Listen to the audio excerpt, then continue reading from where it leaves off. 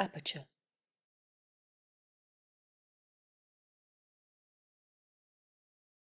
Hello, everyone, and welcome. Thank you for joining us tonight. My name is Denise Wolf, and I am a senior editor here at Aperture. For those of you who are not familiar with Aperture, it was founded in 1952 by a group of artists, writers, and curators as a common ground for photography. Aperture today is a multi-platform publisher that unites the photography community in print, in person, and online. We're thrilled to be joined tonight by Liz Ikiriko, June Clark, Dr. Kenneth Montague, and Bidemi Oloyede to celebrate the newly published book, As We Rise, Photography from the Black Atlantic. This event is the final one in our series of online talks where we discuss the various themes and chapters in As We Rise. You can watch recordings of the other two events on Aperture's YouTube channel and by following the links in the chat. Just a little bit about the book. I think it's really best summed up. I'm going to quote from Liz's chapter text. She writes, presented against a profound deficiency in positive representations of the community depicted in popular culture and the contemporary art world, the pictures in this book and in the Wedge collection forefront the experience of Black life in all its myriad of forms, a marker of the histories and spaces, real and ephemeral, that transcend geographic boundaries, from photo studios in Mali to the nightclubs in southeastern Brazil to the streets of Manhattan or Toronto. This collection extends out to the global diaspora and proclaims, "We are home." I really think this gets at the heart of the book, and I hope tonight's discussion, you feel that vibe as well. Tonight's discussion will be moderated by Liz Ikiriko, a Toronto-based Nigerian-Canadian artist and curator. She is curator of collections and contemporary engagement at the Art Gallery of York University, Toronto, and co-curator of the 13th Rencontre de Bamako, African Biennale of Photography in Mali, 2022. Her most recent curatorial projects include Is Love a Synonym for Abolition at Gallery 44 in Toronto, A Lineage of Transgression at Art Space Peterborough, and The Break, the Wake, the Hold, the Breath at Circuit Gallery Prefects ICA in Toronto. Her writing appears in As We Rise, along with features in the British Journal of Photography, Public Journal, Mice Magazine, C Magazine, Black Flash, and Akimbo. Ikiriko holds an MFA in criticism and curatorial practice from Ontario College of Art and Design University in Toronto. I'm also really pleased to introduce tonight's panelists for the evening, Dr. Kenneth Montague. He started the Wedge collection in 1997 to acquire and exhibit art that explores Black identity. In addition to the Wedge collection, Montague founded Wedge Curatorial Projects, a nonprofit arts organization that helps to support emerging Black artists. A Toronto-based art collector, Montague has been a member of the Art Gallery of Ontario's Board of Trustees since 2015. He served on the African Acquisitions Committee at Tate Modern London and is an advisor to the Department of Arts of Global Africa and the Diaspora at the Art Gallery of Ontario. Also joining us is June Clark. June has earned international recognition for her photo-based image works, installations, and interventions. She has had solo exhibitions at Daniel Faria Gallery, the Art Gallery of Ontario, the Studio Museum in Harlem, the Power Plant, and Mercer Union. Her work has been included in survey exhibitions at the Art Gallery of Ontario, the Textile Museum, the National Gallery of Canada, and Galerie de Jour Agnes B. She has completed residencies at the Studio Museum in Harlem and the Ontario College of Art and Design, among others. Also joining us is Bidemi Oloyede. He's an emerging artist. He's an emerging street and portrait photographer, capturing the energy and emotion of social landscapes using predominantly Black and white film. His impulsive documentary style is a reflection of the interaction and dialogue between the photographer and subject. He's invested in the physicality of film, the historical legacy of image making and its chemical context, and the laborious process of traditional darkroom techniques to expose the realities of every day. Oloyede is originally from Port Harcourt, Nigeria, and is now based in Toronto. He holds a BFA in photography from the Ontario College of Art and Design. Tonight's program is supported in part by generous donations from Aperture's Board of Trustees, our members, and other individuals. Aperture's programs are made possible in part by the New York State Council on the Arts and with support of the New York State Legislature. Additional support for As We Rise was provided by Drs. Frederick and Liza Morel, Dawood Bey, and John Ellis. Please be sure to put any questions you may have in the Q&A box at the bottom of your screen, and we're going to get to those toward the end of the evening. Now, I'd like to hand it over to Liz. Thank you so much.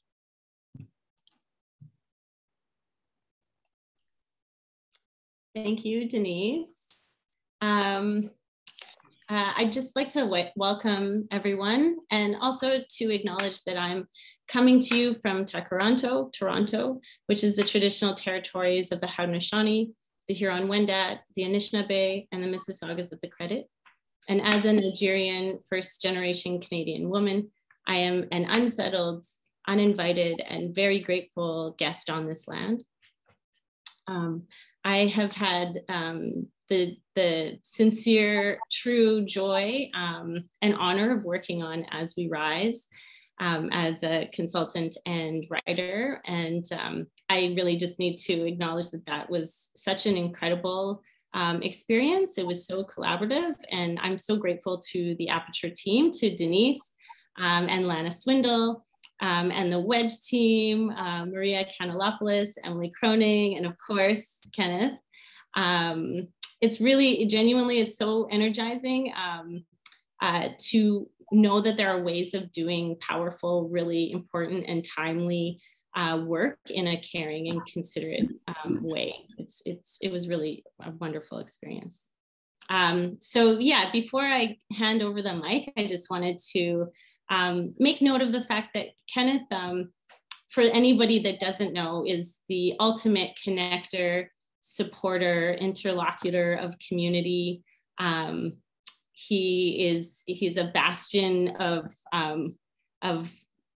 Black photography and art, but also, you know, my relationship with him goes way back to, I think, 2004, almost 20 years ago now.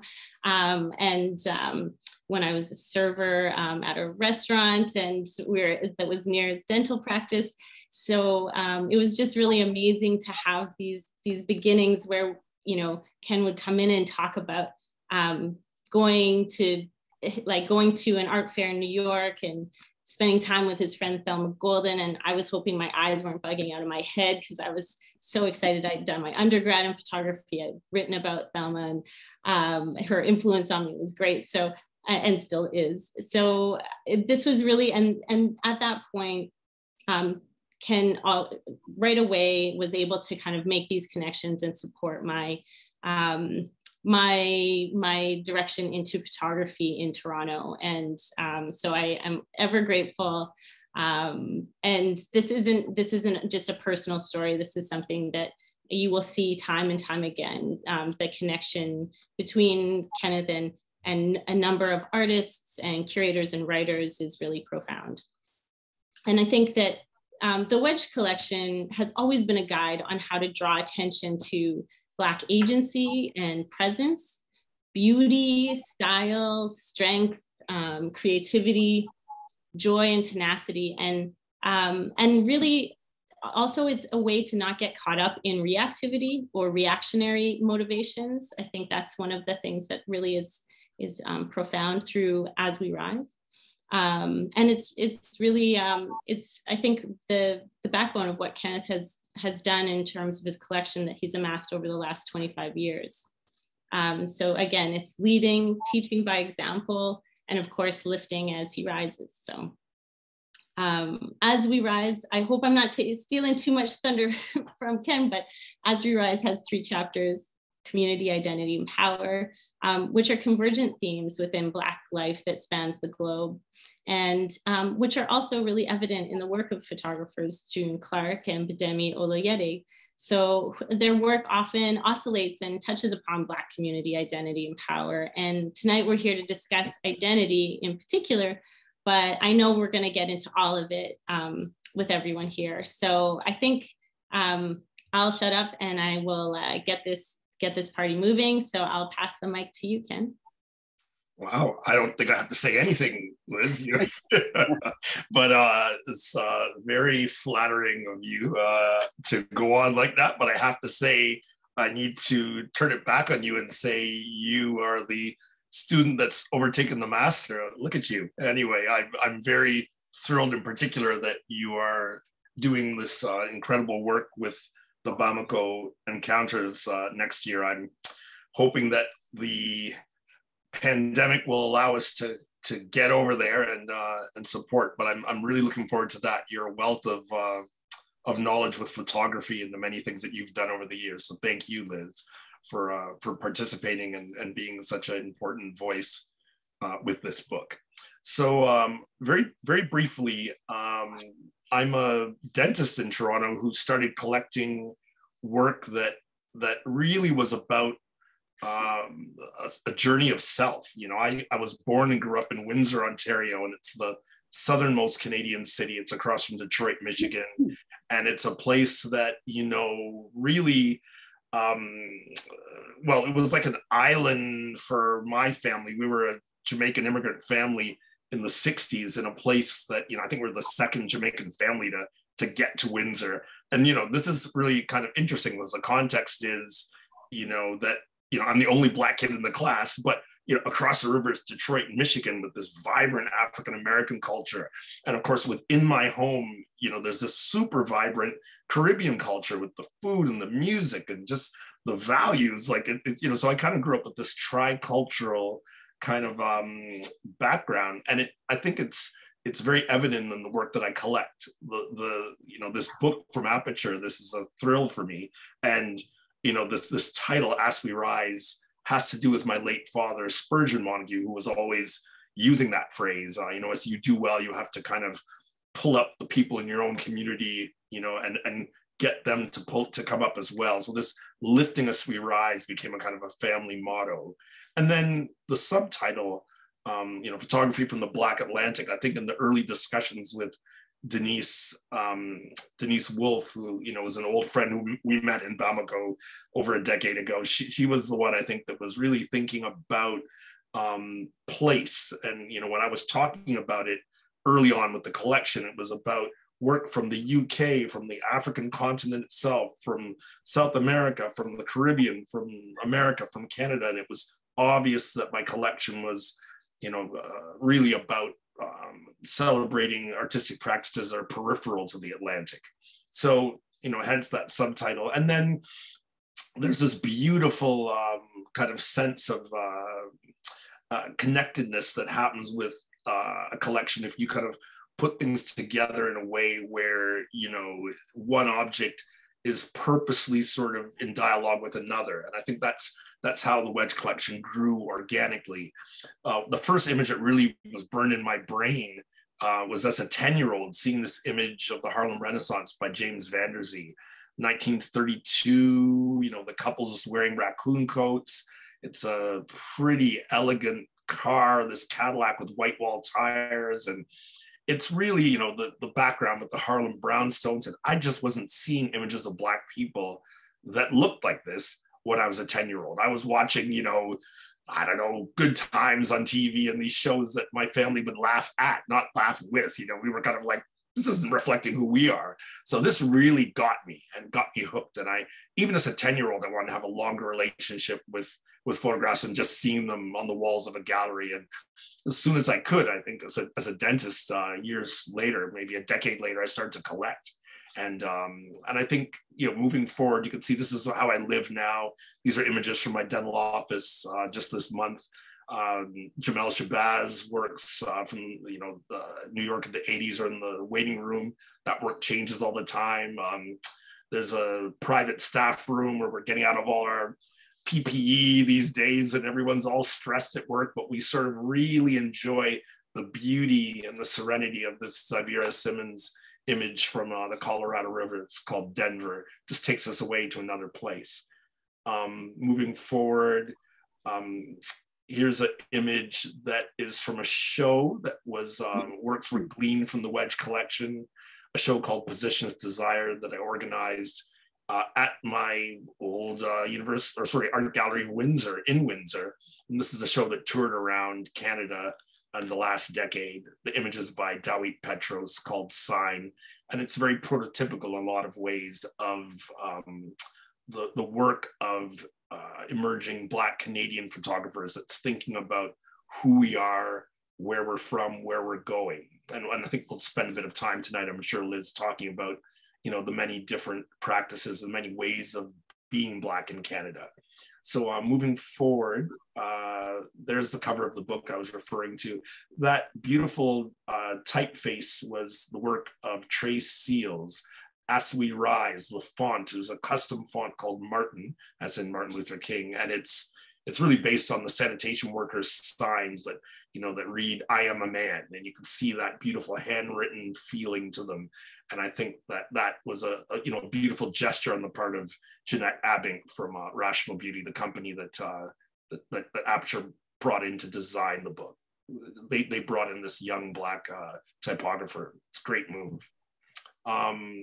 Moving forward, yeah, those three lenses that Liz talked about, the Wedge collection, you know, in this case, this book is being, we're looking at the work through the lens of community, identity, power. In this community section, you can see work by Barclay Hendricks, the late great artist who became a good friend. The work on the left was taken in Southfield, Jamaica, the hometown of my family. And Barclay happened to, by chance, have a home down there, a vacation home. And you can see his shadow on the bottom left. And for me, that's such a kind of an interesting take on identity too, like this idea of his shadow, his imprint on the image. You know, of course, he was obsessed with color, obsessed with women. It's interesting to see those images. Here's work by one of our great Canadian photographers, Michelle Pearson Clark, who's really capturing the beauty and the importance of our own Black artistic practices, our community here, our art community. And I think, you know, this is from a much larger body of work where she's really just, I think in a way, kind of showing everyone kind of who we are, it's again, being and becoming.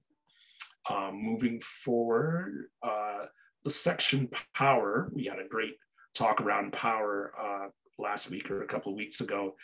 This power section really for me is Black power. It's like thinking about work locally and artists like Camille Turner and Kamal Purbai, who are doing, you know, they're rethinking a slave wanted ad. This is one of these ads that was in Montreal Gazette. So, you know, when slavery was in Canada, and an ad that was like, you know, put out in a newspaper in our country saying, you know, like this guy who is wearing, you know, a light colored, you know, shirt coat, and he's, you know, wearing the breeches, that, you know, to look out for this slave on the run. And of course, these artists are rethinking this text and putting it in a new context and taking ownership of the image and saying, you know, in a restaurant in downtown Toronto right now, this young Black Canadian subject is wearing those clothes, and, you know, he has agency, and he's, you know, at rest and having a drink. And, you know, it's just a really great idea. The actual photograph is the size of a bus stop ad, and it's illuminated as such. So it's very, almost reads like a Gap ad or an Old Navy ad or something. A very interesting idea.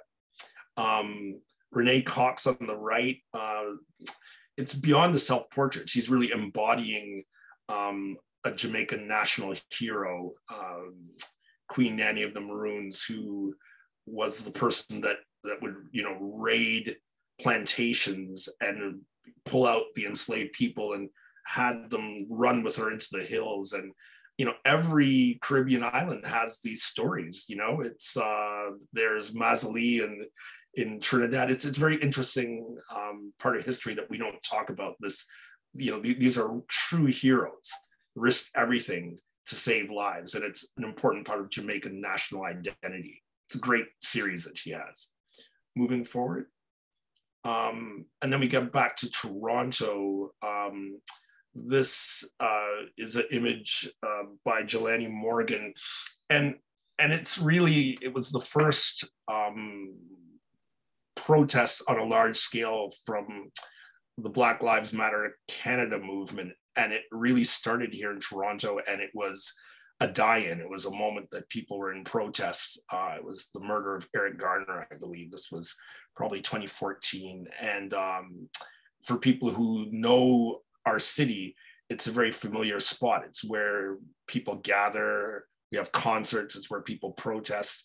It's Dundas Square in Toronto. And it's just to say to everyone, you know, with this book that Black Lives Matter here, there, everywhere, and that this is a long history, and that we have a history of protests in Canada much longer than the recent Black Lives Matter movement. I think maybe tonight, Liz, we could talk a little bit about resistance here in this country too. It's important for me as a collector that, you know, having so much work around Black Canadian artistic practices, that the Aperture book would highlight, you know, the Canadian artists and give them airspace as well, or pages as well. I think this is like a unique opportunity for global readers to learn more about our really rich and important and, you know, historic Black Canadian artistic community. So yeah, Jelani's one of our great artists. The identity section, we'll talk more about this, of course, tonight. If we move forward, has a work from Mohammed Kamara, who's from Bamako, Mali. And at that time was a young artist who was in Europe, and he would take pictures in the various locales when he was doing artistic, artist residencies. And it's about the Black body being in these unexpected places, in this case in the Alps. The work on the right is Texas Isaiah, who really needs no introduction, one of our great contemporary Black photographers, did a residency at the Studio Museum in Harlem now, and is sort of doing incredibly important commercial work that's putting trans people, queer people at the forefront in images that sort of is, again, placing people in a position where, look at us, this is who we are. And I just think it's such an important development that, emerging photographers are using the commercial arena to get messages across in a way that was really not even acceptable previously in photography. It's an interesting moment as a collector over 25 years to see how many of the young Black artists coming out are doing work that lands on the cover of Vogue magazine or GQ as much as work that's in museums. I think it's a great development. I think photography is democratic and for everyone. And finally, an image from Sandra Brewster, one of our great artists, Guyanese Canadian. A lot of her work in this important Blur series is thinking about people in our Caribbean Canadian community and the history, the migration of people like my family moving from oftentimes, say, Jamaica to England to Canada, from Guyana, to New York to Toronto. And the movement is sort of, this blur with the dye transfer and this process she uses. It's kind of a metaphor for the movement of people. And I think that might just cut it. And I'll hand it back to, or should I hand it over to the artist? June Clark, one of our greats. Go ahead, June. Where am I? Can you hear me? We can. Okay.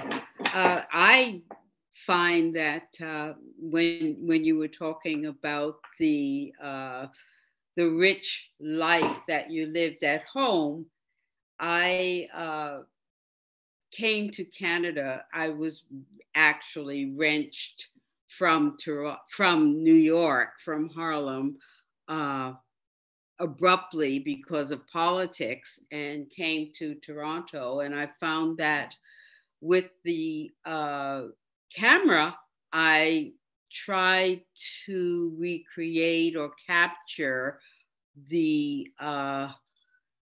what I had lost. So I discovered Bathurst Street very early on in the 70s, and just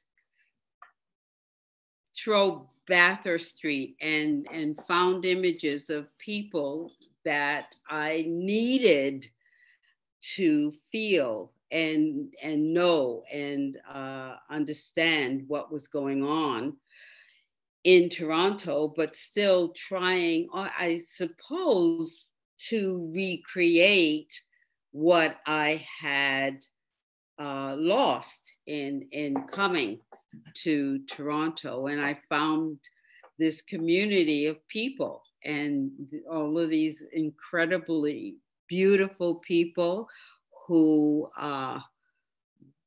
had life and helped me come to terms with being in an alien environment in Toronto. And I was able to photograph many, many people on Bathurst Street, as well as the storefronts. And it helped me, as I say, come to terms with being in what I felt an alien environment until I met many people and came to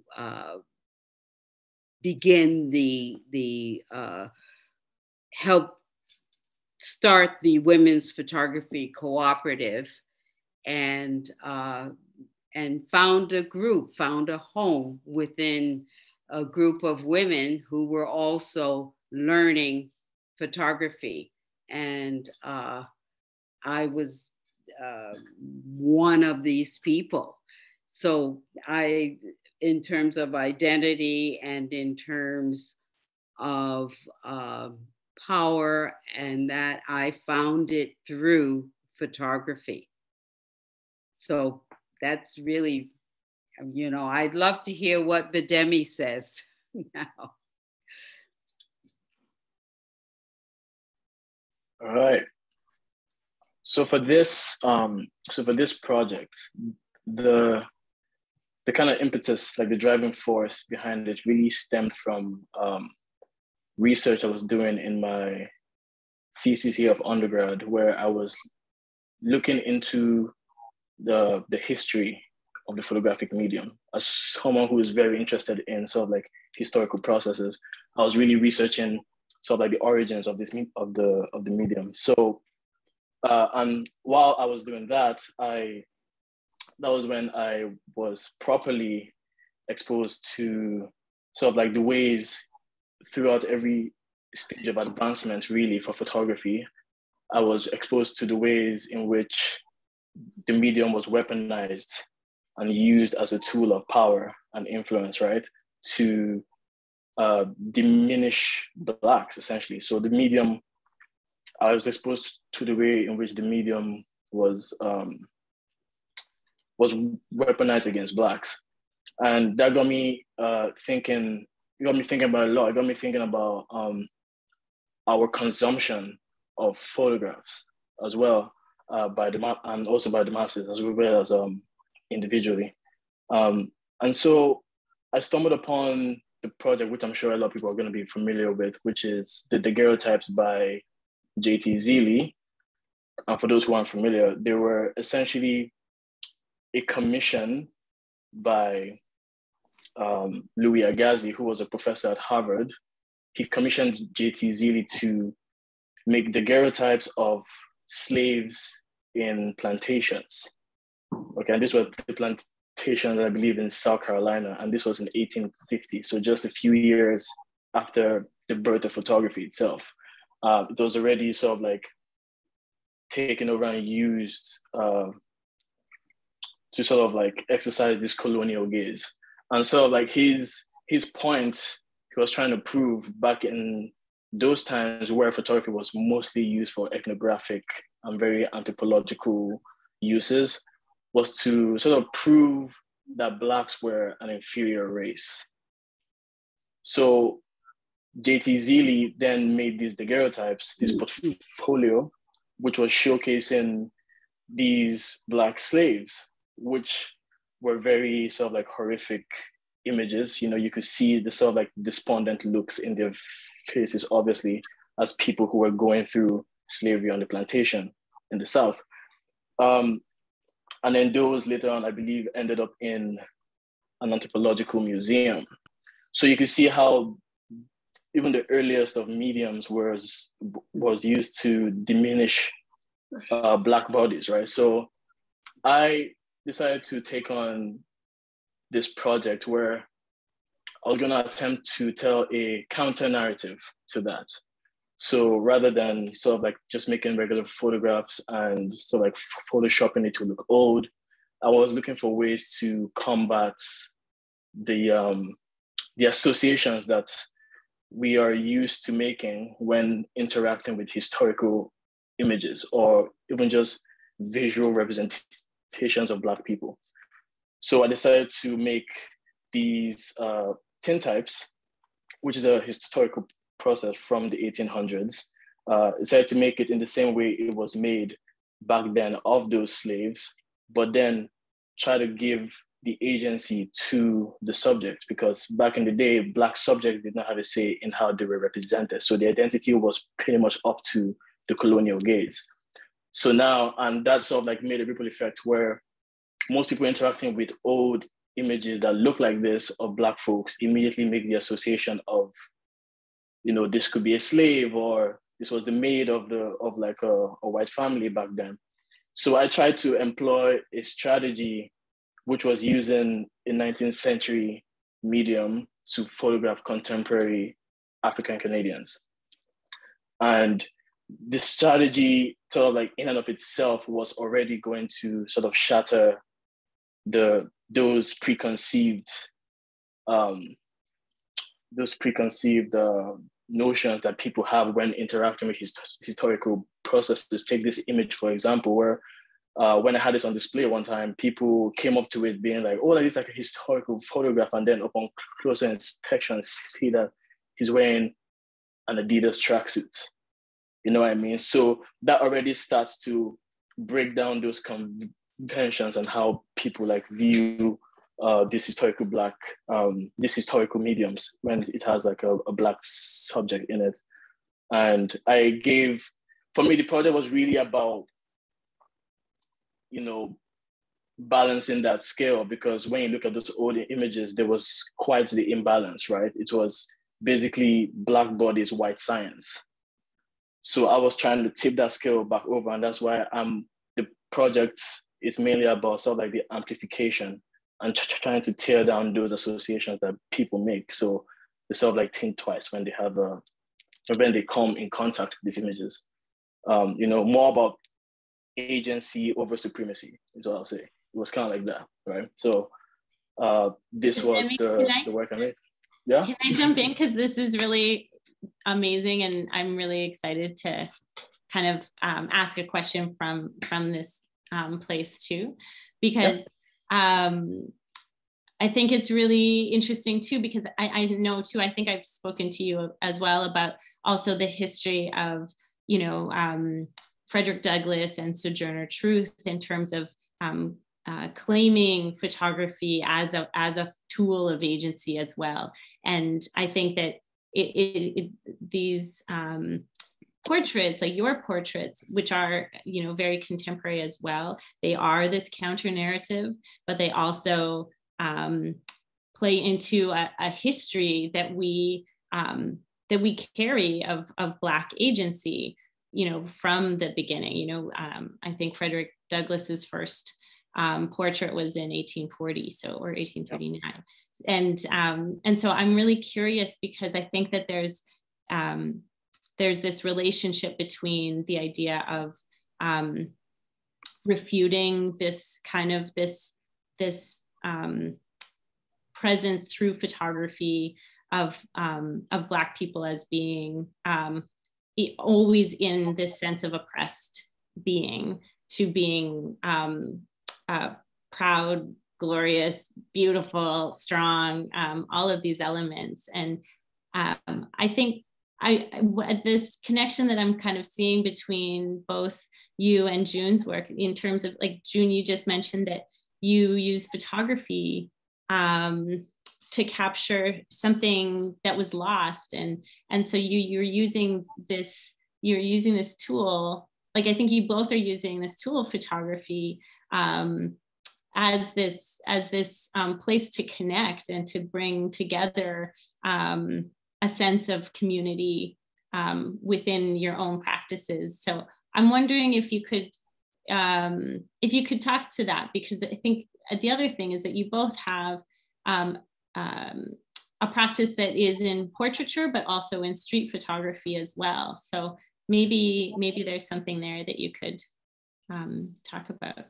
Well, it's interesting that you mentioned Frederick Douglass, because in fact, at one point, he was the most photographed person on the planet, really. And he was saying, I am a man, I am my person. And so that was very interesting. And then for me, doing the street photography was important because, of course, in Harlem, that's what you did. The street was our life, and the street, I couldn't go anywhere on my block and not know anyone. And also, everyone on that block was able to discipline me, and I knew I had to behave because my parents would find out. So that was very, very important for me to have that identity. Okay, Bidemi. Yeah. Sorry. No, you were saying? Oh, well, I know there's a few images that aren't in the book, Bidemi, but I know that there's a particular image of a West African woman that you photographed on the streets of Toronto. And I know I've seen you quoted in terms of your relationship to that work, which I think really corresponds with what June is saying. So I'm wondering if, yeah. Yeah, exactly. It was, you know, from what June said, it's kind of like the familiarity, right? Like I was on the streets essentially, and I seen a woman dressed head to toe in sort of like Sunday African attire, and I couldn't relate with it like anymore. You know, it was kind of like a mirror. I wish I could show the image actually, because she's sort of at the bus stop, and she sticks out so much because everyone else is kind of like in Western clothing waiting for the streetcar, and she's kind of like head to toe with the head wrap. And everything, and everyone's kind of like on their phone, but she's looking right at me. So she's kind of like very aware. And I just saw that as a mirror really of myself in that moment as well, walking around taking images and like searching for my community here, right? And also just bringing up additional questions of why she chose to step out of the house looking like that day, right? If we're coming back to identity, right? There's a lot of us who move here and you just kind of like immediately conform to, you know, westernized like forms of clothing and whatnot. But like that wasn't even a Sunday, for example. It was definitely not a Sunday. And she was dressed head to toe in that outfit. So what does that say about her identity and, you know, how that could sort of strike a chord with me when I interact with it and why that would make me photograph it, right? Is that thing about familiarity and also just things you come across in the everyday. It's all about everyday people, really, for me. I really do this for like the everyday people. I have to jump in, Liz, and just say, you know, Bidemi, speaking of familiarity, you know, an image that I love of your tintypes is one of June Clark. And so you two must have a history. I don't know, the two of you might want to talk a little bit about that session. That particular image is not in my Wedge collection. I'm thrilled that it's part of the Art Gallery of Ontario's collection, and their curator, at the time, curator in photography, Julie Crooks, recognized the brilliance of that work. It was in your student show a few years ago at the Ontario College of Art and Design, and she just called me that day, the first day of the GradX show at OCADU, and she's like, you've got to see this work from this young Nigerian Canadian photographer. She was going on, and Julie was excited, like, it was palpable, and she snatched up that image of June Clark, which was great because June had just had a show at the AGO, I think, at that time, and it was very apropos for their growing photography collection. So maybe you could talk a little bit about that session, the two of you, because I'm sorry I'm taking over, Liz, but I want them to talk about that's great. That was when I had a residency at OCAD, And I met Bidemi then, and he asked me, I worked with Miro McMaster as well, and Bidemi said, would you come in and do this? And it was, not only the chemicals and the process, it was a long sitting. We really had to figure it out, and he had me sit there. I know they talk about holding the back of the head or whatever, but he didn't have me do that. But it was a long session, and it was fun, and we got to know each other very well, I think. Yeah, I had heard that June was coming into my class to give a talk. And I obviously was familiar with her work from the AGO and obviously obsessed. So as opposed to being in the class for the talk, I heard last minute, right? So I was making the chemicals, I was mixing it all up in the lab while she was giving the talk in an attempt to try to catch her before she leaves. So I caught like the end of the talk, and then when she was done, I was kind of like, the studio's ready for you kind of thing. So then we went in, and, it was a long sitting, but again, it's a process from the 1800s. It's not digital. So in the end, we made like some magic, some beautiful images, and it's also one of the things I think about where I had known of all the work that she has done, starting this movement coming from Harlem. And that's one of the things I wanted to sort of encapsulate in that one image, right? This is someone doing important work. So, which is exactly what Frederick Douglass was talking about, where it's like, it creates like a thought picture, so the person is an identity thing, right? The person in the image, like that's the reason why he was at some point the most photographed man in the world, right? He knew the power of an image, and now we all know what he looks like. Has he not done that, we will probably have known about his works through books, but not actually put that work to a face. So if anyone's asking down the line, or even just for educational purposes, we have that record of the person who has done this amazing work, right? So all of that ties into why I did that work, basically. But it was a fun session. I think that also, ties into the idea of like the record or the materiality of photography. And both of you play with the physicality of photography, through etchings and tintypes, photo transfers, collage, and you both photograph predominantly in black and white. So I think about how, you're already playing with materiality and also the idea of history and the contemporary. So I wonder if you could speak to like the thinginess of photographs and the importance of its relationship to your work. For me, I'll go. Okay, good. For me, when I make work or I photograph, I'm mostly thinking about archival permanence, right? So much of Black history and Black art has been lost, even though they once existed as physical, right? So for me, it's on top of the idea of boosting that amplification of the works, sort of like what Ken is also doing by collecting, is for me to make works that would last. That's why I shoot everything using analog mediums. That's why I make prints in the darkroom. That's why I make tintypes, because we're still discovering tintypes from the 1800s today. So the ones I'm making today would outlast me, essentially. And that's the point. I was listening to the earlier talk with Van Lee Burke, where he said he's kind of like the connoisseur of the images, So the images I'm making are not necessarily for me. It's my job to make them and pass them on. So they should outlive me. And that's, again, just comes back to the importance of building an archive, and sort of like getting into archival processes, like a tintype, for example, which is like a one of one and basically lasts forever. So that's where I think about. Yeah, I feel the same way in the sense of wanting my photographs to last for other people.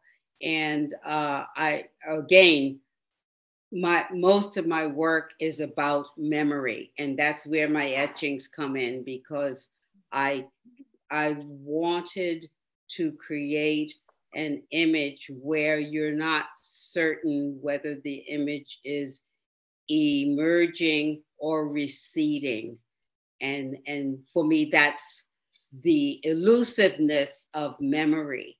And that was part of why I originally began photography, to capture images that I remembered, if you can understand that, to see someone on a stoop and remember all of the people who sat on the stoop, and the feet of people or the hands of people. And that was very, very important for me to do this, and have people hold them and maybe feel the need I had to for permanence. Yeah. That really originally, when I had the residency at the Studio Museum, it also happened where I walked around Harlem, and when I went back, I realized that everything had changed for me there, and absolutely nothing had changed. And so I was trying to come to terms with being back in Harlem, and why I didn't use the camera at my eye, because I didn't want to edit. I didn't want that. So I had the camera at my hip and walked around and snapped photographs of that. And that's the origin of the Harlem quilt. And I realized, again, I do a lot of work from a kid's point of view. And I realized when I had the camera at my hip, I was photographing like a 7-year-old walking around the street. And that is what turned into the Harlem quilt. I think that, thinking about the fact that you were born and raised in Harlem, and Bidemi, you were born and raised in Port Harcourt. What? That's my brethren. My family's from PH too, so that's nice. I like this connection. But both of you were fortified in spaces that were predominantly Black, and so I'm really curious about your impressions of Black Canadian identity when you first arrived, and how that's changed, and how it's affected and impacted you now. And especially just because, June, you said going back, you saw that things had changed and nothing had at all.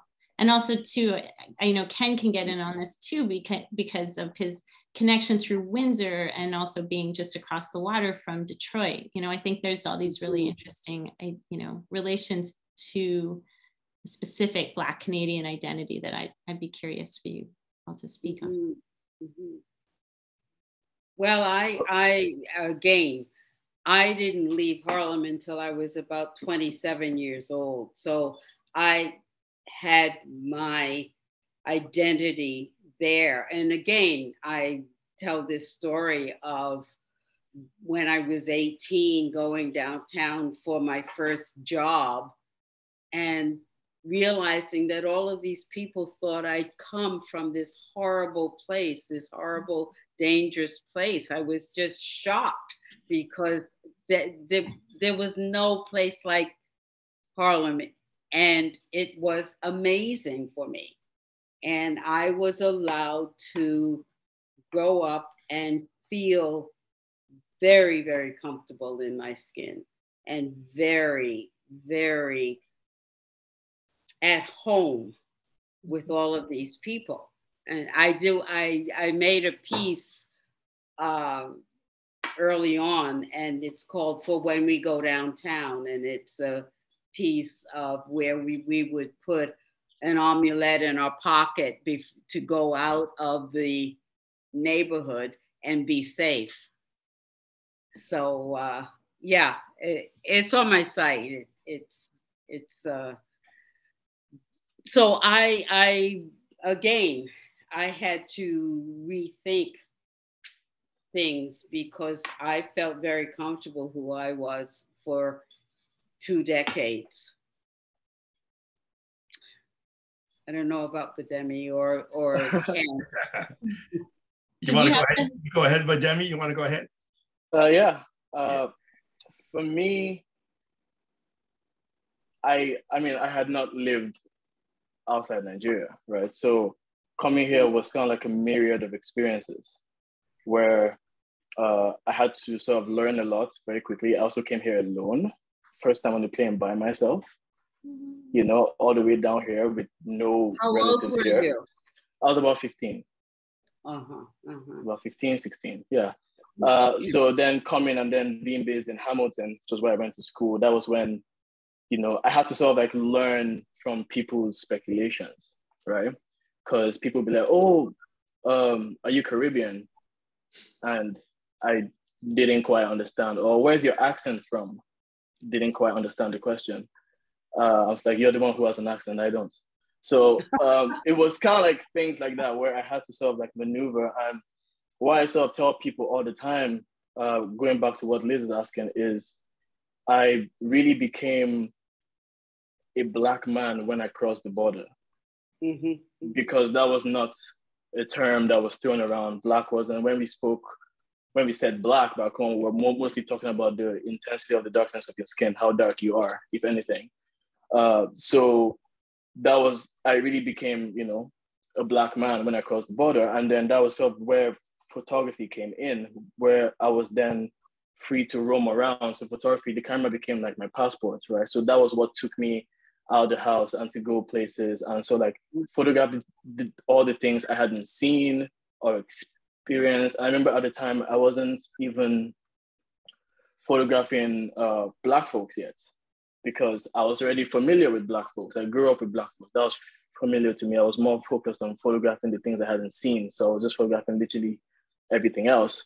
And then over the years, then experiencing what comes with being a Black man in the West was what then again triggered that research that triggered everything else, where I then started looking for my community here, right? That's when I started asking those questions. That's when I started asking like where are the Black folks? Like that's when I started to understand that there's still self-segregation still happening, right? This area of the city is mostly populated with Blacks, but it kind of has like a negative connotation on it where it's like, oh, don't go there, you know, it's sketchy or whatever. And I lived downtown at the time. So, you know, that's when I started to see all these things.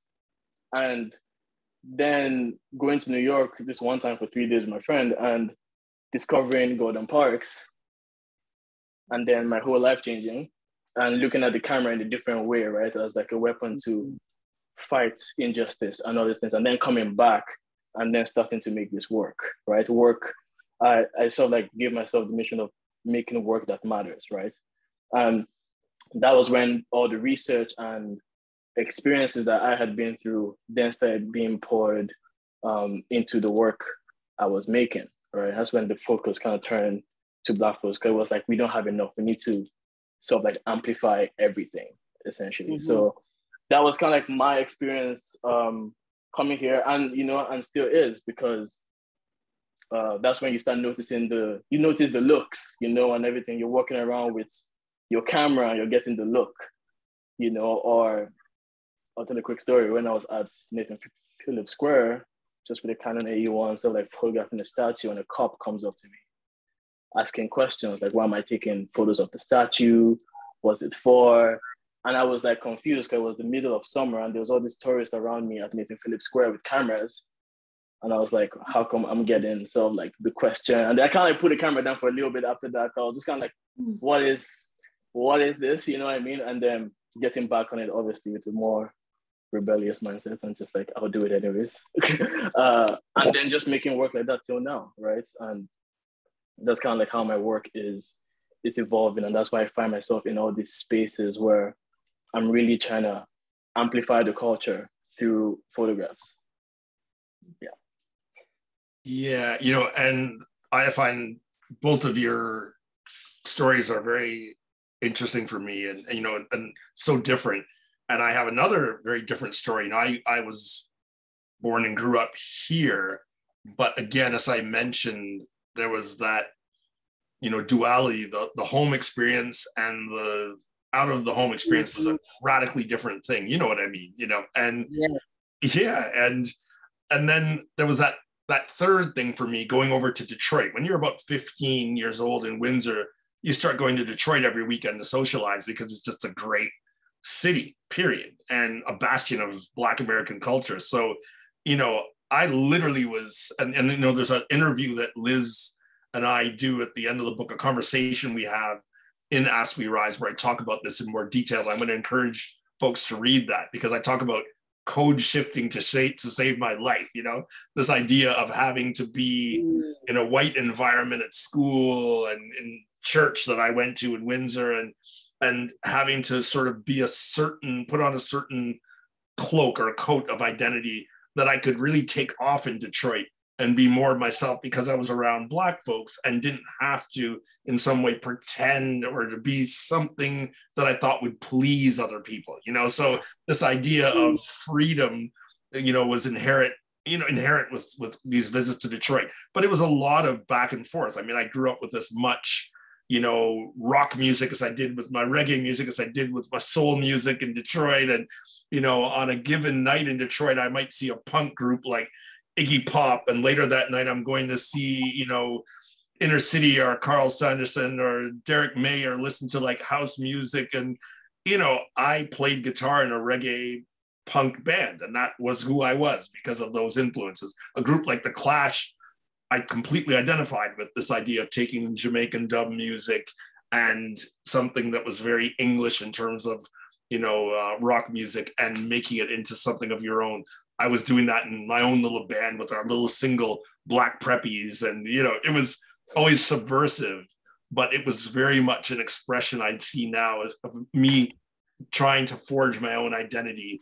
And I'm proud of all those influences now. It's who I am, you know, but it was very difficult then. And I know you know this too, June, you know, the two worlds, very difficult, you know, remembering this was the 60s, the 70s, the 80s, you know? Yeah, no, in the 70s. And I remember coming here, and I invariably would be asked, what island are you from? And I was able to say Manhattan. Love it. That's great. I'm going to get to some of the questions in the Q&A. There's actually one question that I want to preface, because it kind of leads into a question that I had. So Teju Cole introduces us to the Wedge collection in As We Rise. And it's in this letter to a friend, which he writes, quote, in the vast majority of these pictures, we see people who are looking at the camera, at the photographer, generally at their ease, dressed as they wish to be. The portraits are highly intentional in the sense that both the photographer and the sitter are ready for the photograph to be made, in the sense that consent is explicit or implied, and yet they are not formal or rigid, not even the ones made in a studio. And it is perhaps this feeling of ease, above all, that makes us think these are family pictures. This is a family album. And what I love about that is that there's this sense of connection and understanding. There's like a knowing that you see this relationship between the photographer and the sitter. And it's to me, it's clear as day, like in June, in your images in the book, and Bidemi with yours, that there is this inherent care that's a relationship between you and the sitters. Yes. A lot of trust. Yeah. And it's evident, right? So there's a question from Mark Silverberg that is, are there significant differences between the way the colonial gaze of photography casts Indigenous Latinx people in contrast with Black people that have been spoken about. And so I'm thinking that, to me, the main thing that I see is this relationship, the relationship between the photographer and the sitter. But I wonder if there's any additional things you would like to add. I think it comes down to community again, right? I think when it comes to that, it's really about seeing ourselves and allowing ourselves to be seen as the photographer, as a subject, right? And like you mentioned, there's that trust, and it really, really revolves around community, because when we're talking about other marginalized races and groups, there are people working within those communities doing the work that we're doing for our communities, right? Fighting these battles, at the same time. So I don't think it's really something we could place against themselves.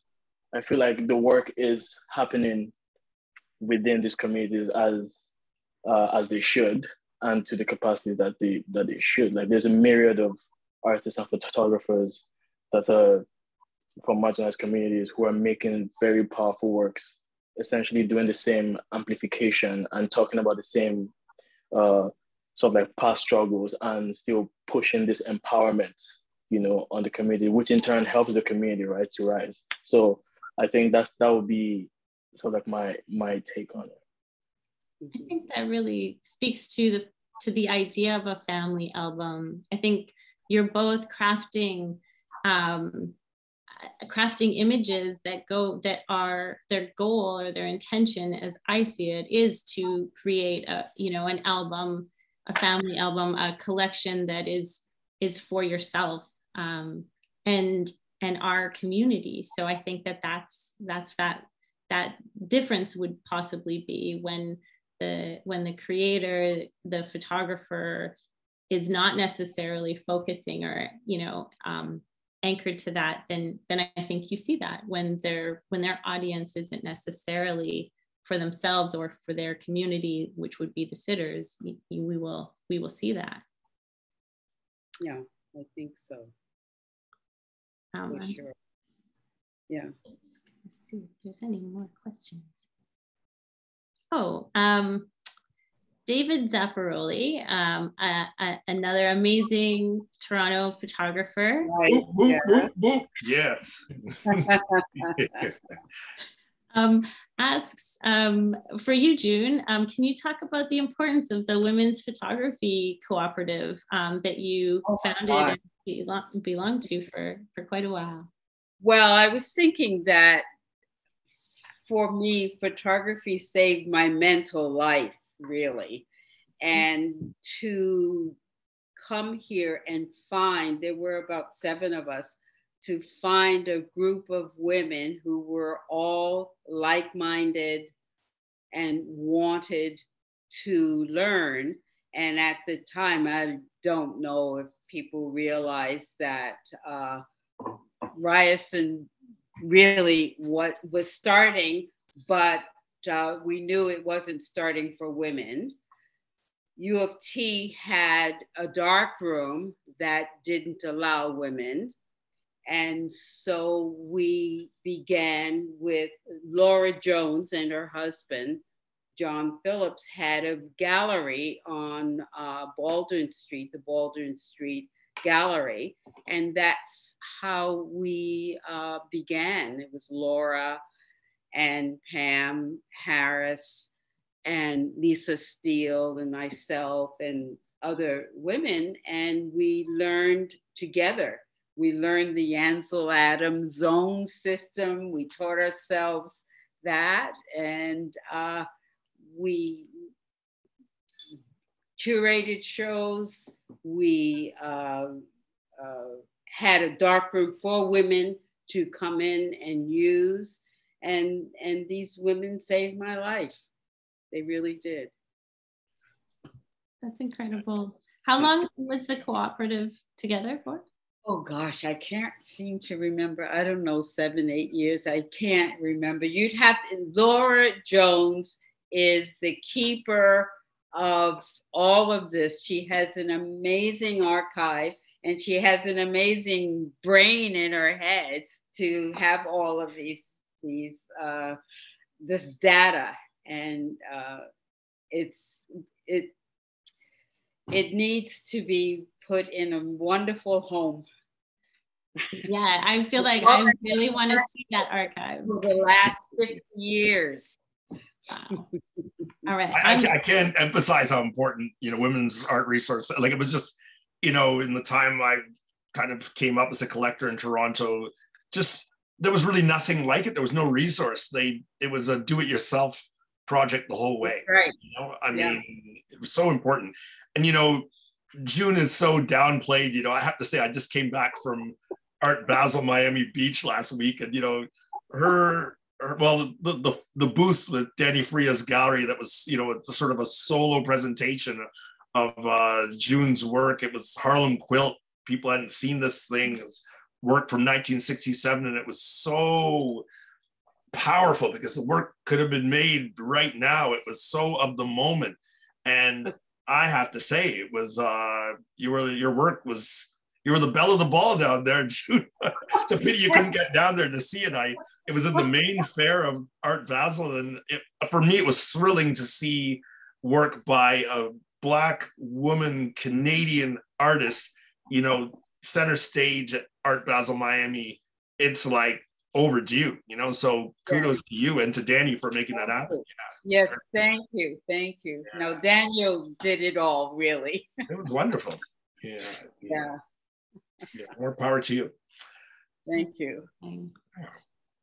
Liz, any other questions? Yes, I was just going to say, our wonderful Maria Canalopoulos has a question here. She's wondering if you could speak a little bit about the use of chapters in the organization of your work on your website. It signals towards a larger narrative. And there's more here in terms of conceptualizing his practice that would be great. I think maybe she's referring to the Black Archive. Yeah. On why I use chapters. Most of the work, I don't put like a finite timeline on my projects. Everything is kind of ongoing till I'm not going anymore, I suppose. So, and also I explore like a myriad of avenues, right? Like I shoot on the streets, I make portraits, I could shoot at parties, I could shoot balls. I'm pretty much everywhere. So it's almost like trying to put everything under this big umbrella. So I separate it by chapters where, I could speak about daily life, for example, just photographs of everyday people doing everyday things in the everyday. That's for me is top, because I value the everyday person doing the everyday thing, right? And I could speak into another chapter where I'm talking about more like the tin types we spoke about. So more, telling counter narratives based on what has happened in the past and how we're going to use that information of what's happened in the past to move forward. So that's a different avenue. And I could talk about various things like celebration, because we love to celebrate. You go to Caribana, you go to a party, we have our things where someone's song comes on and there's the expression, there's the yelling, there's the freedom, right? It's kind of like using, and with that, for example, I'm trying to talk about how I'm trying to amplify Black joy, right? Black joy as this way of retaliation, essentially, right? So that's how I split into chapters, and the chapters on the website are not all the chapters. They're the chapters for now. It's kind of like, it's just going to be ongoing, but I don't sort of go out to photograph with chapters in mind. I just create, and then when I do come back to study what I've photographed in my archive or what I have in my archive, I then see the sort of recurring threads, and then I could sort of like piece those together into their own chapter because they say a certain thing. So that's why there's that. Basically, I can't do one thing. I think that's actually kind of perfect and probably a good place for us to stop, because I think there's you both have beautiful careers and practices that have ranged within photography. And it's been really beautiful to see the ways that photography has been a tool that has been one of comfort for both of you. And also like a tool of agency and power. And, you know, June, you said that you had these amulets that you would take to go downtown. And I think maybe, you know, photography, maybe the camera was your amulet coming here.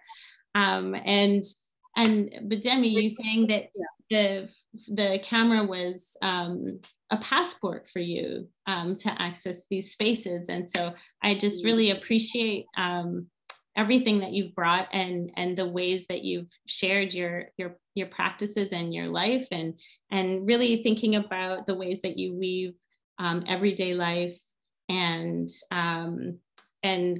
history with contemporary, very real and multifaceted Black life. So I'm really grateful for both of you. Of course, I'm very grateful for you, Kenneth, for bringing together Bidemi and June in As We Rise. This is, you know, come on. Yeah. Everybody's gotta get it. Just go and get it. I got it here too, but I also got something else. Check it out. Look at that. Art Basel Miami, Black Canadian artist, Chow Lewis on the cover. Wow. That was the book that was the free book that everybody got at the fair.